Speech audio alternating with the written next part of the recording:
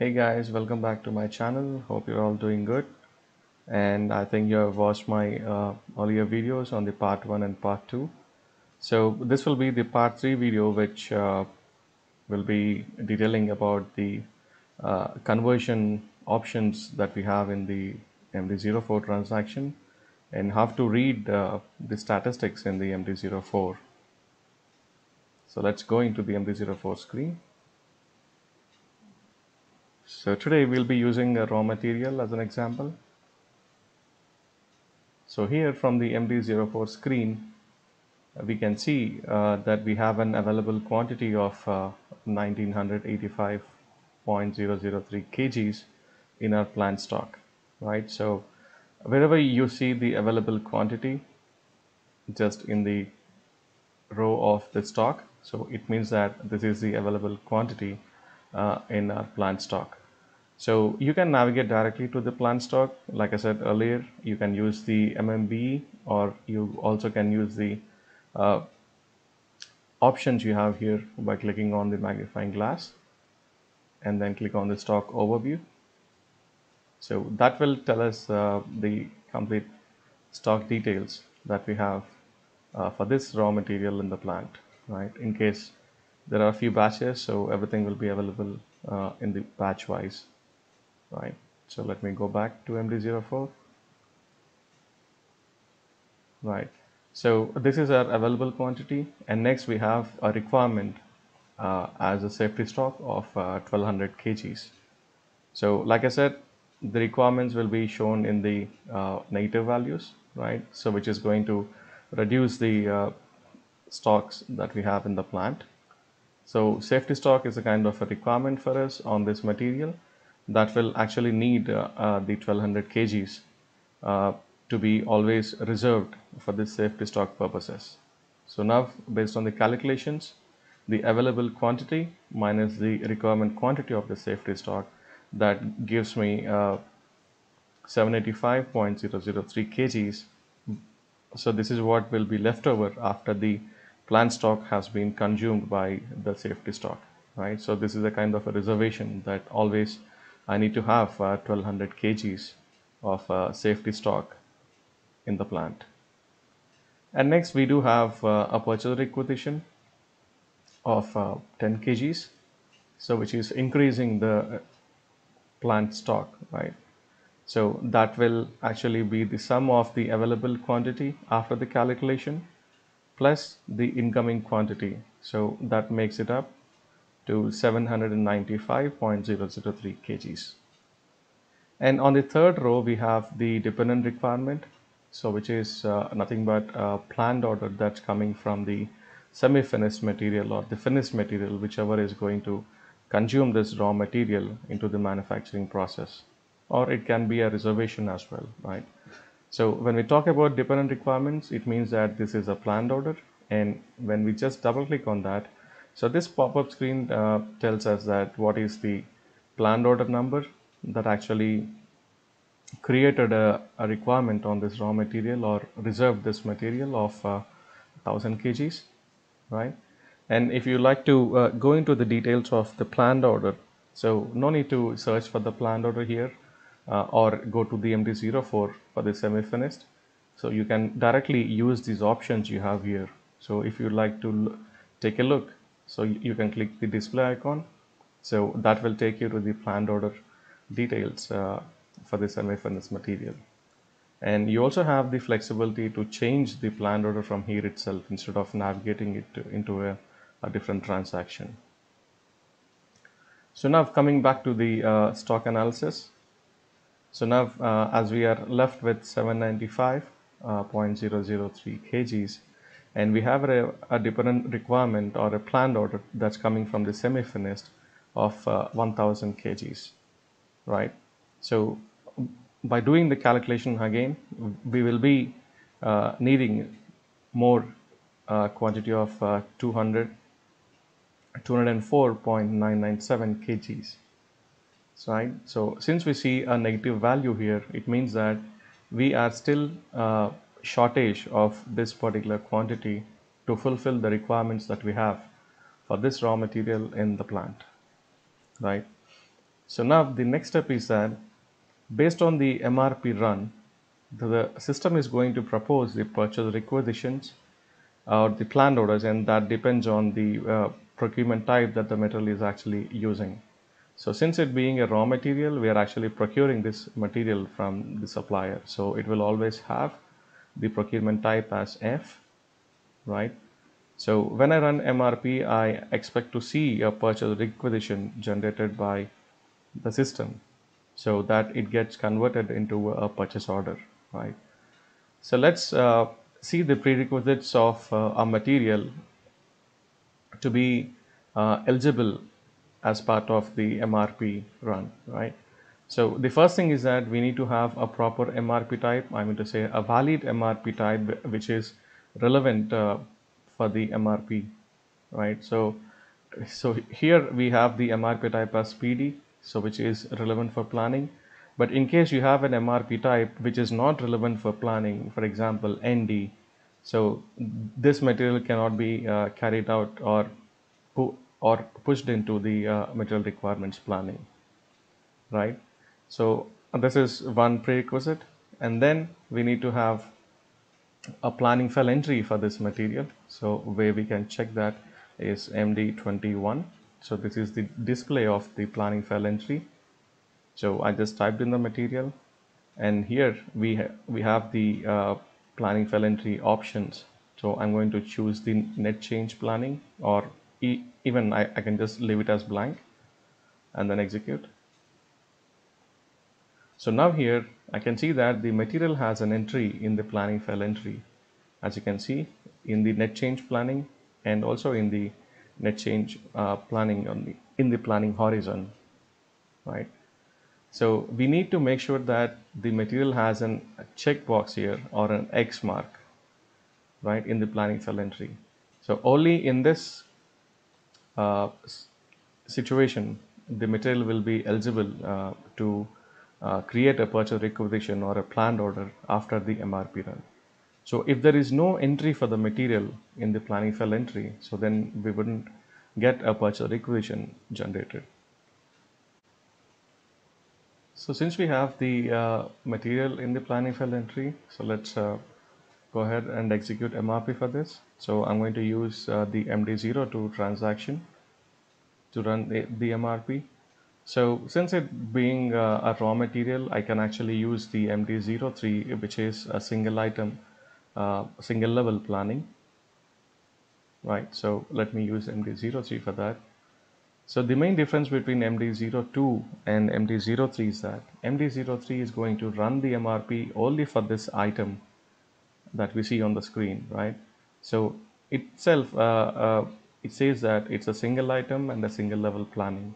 But if I go to MD02, this is a planning for the single item at a multi-level, which means that if the material here has a bill of material and there are components in it, and you would like to plan the complete set of components in one MRP run, so then we can use the MD02 transaction. So since it being a raw material and there is no bill of material, I'm going to use MD03 for now. And here I give the material, and I have the option to provide the MRP area and also the plant. And next we have the options to choose like how to create the purchase requisitions. So should these purchase requisitions be in the opening period, right? Or should they create a planned order so that they will be later converted into a purchase requisition and all? Or if you like to have a direct purchase requisition. So this opening period is basically coming up from the OPPQ parameters, or to say the MRP planning parameters for the plant. So next we have the schedule agreements. In case you are going to use a schedule agreement for this material and you would like to generate a schedule lines, so then we have the options to choose the right one, whether to create the schedule lines or not. And next we have the option to create the MRP list or not. So in this create MRP list, we have various options to create an MRP list or to not create an MRP list. So if I'm going to use the no MRP list or the option 3, I cannot see the MRP situations or the stock requirement situations after the MRP run has been carried out, which means that the MD05 will not be available for this material if I'm going to use the no MRP list option here, right? So in our next videos, let's try to understand about the MD04 and MD05 and how does they differ in the planning parameters and all. And next we have the planning mode, whether to adapt the planning data or to re-export the BOM routing or to delete and recreate the planning data, right? So here we'll use the adapt planning data. So if I'm going to use the third option as delete and recreate data, it means that the existing purchase requisitions or the planned orders, so those will be deleted and a new purchase requisition or a planned order will be created after the MRP run. And next with the scheduling, so this is not actually useful for the raw material. Why? Because it's mostly used for the in-house manufactured items, whether to read the lead time from the material master or to pick the lead time based on the routings or the master recipes, right? So for now, I'm going to use the default options that we see here, then hit on enter. Yes, so now the MRP has been carried out for this material, and going back to the MD04, so here I'm just going to refresh the list where I expect to see a purchase requisition, but I have a planned order being generated and the document type. I'm going to use the other option. So since I've used the purchase requisition in open period, I got a planned order created since it being out of the opening period.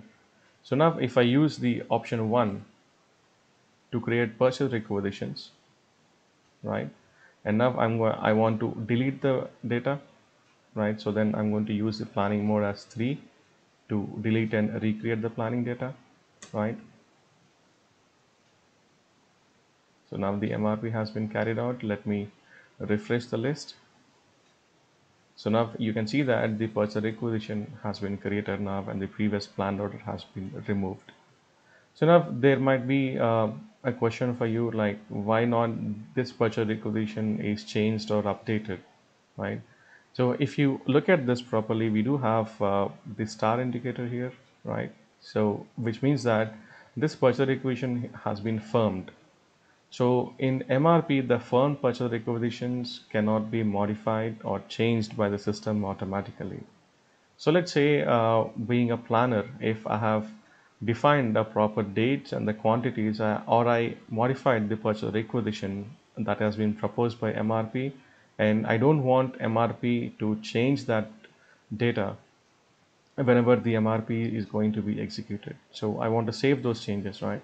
So the planner can save the purchase requisition and automatically it gets an indicator as an firming indicator. If you look at this, the firmed checkbox, right?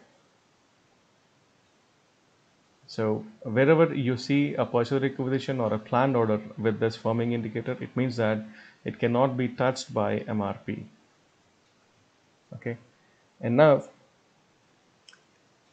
coming to the next option of converting the purchase requisitions into purchase orders. So you might be probably using the standard transactions like MB21N or the ME59N. So here in the MD04, we do have the flexibility to convert these purchase requisitions from the same screen itself instead of navigating it into a different screen. So now to do that, I just need to double click the purchase requisition and then click on this icon of converting it into a purchase order, right? So I just need to click on to this and to convert the purchase requisition into a purchase order. And if you like to change the purchase requisition, you can use the change icon here that you see, right? The pencil. So now let me click on the convert the PR to a purchase order icon. So now we are navigated to the create purchase order transaction. So I'm going to copy paste the purchase requisition so everything comes up, and then you can fill all the entries and then save the purchase order. So now once we are done with creating the purchase order, so we'll be automatically navigated back to the MD04. So here we can see we still have a purchase requisition, but once I click on the refresh icon, I can see that the purchase order has been updated here by replacing the purchase requisition, right?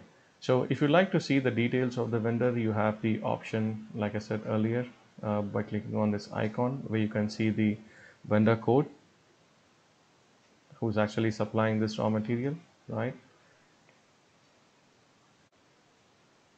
So now, like I said earlier, in the MD03, we have the option to choose the MRP list, right?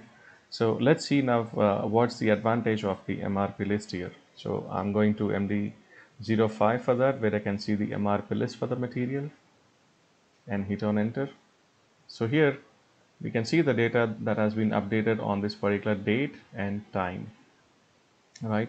So this transaction or the MD05 is not dynamic in nature. Why? Because we can see that the purchase equation has been converted into a purchase order, where we can see that in the MD04, right? Let me show you that in MD04. So now we have the updated data in MD04, but whereas the MD05 still shows the purchase requisition. This is because that the MD05 or the MRP list, it gets updated only when the MRP run has been carried out for the material. So as long as you execute or use the MRP list option during the MRP run, so the MD05 is not going to be updated automatically based on the transactions that we do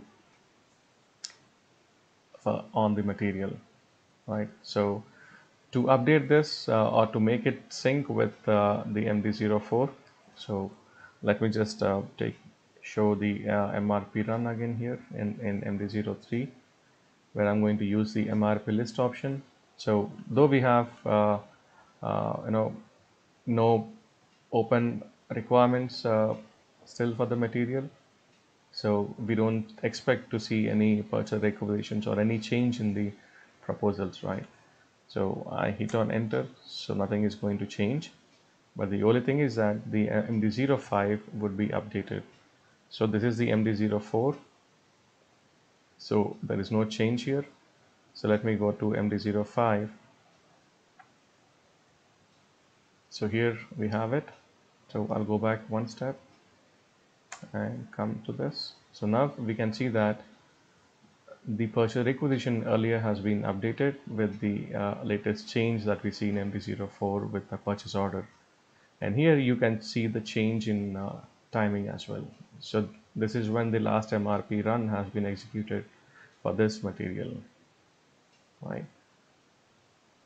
Okay guys, so that's all for now. So keep watching my videos, and we'll get back to you with more informative sessions and videos on the MRP as our next topic. So stay tuned.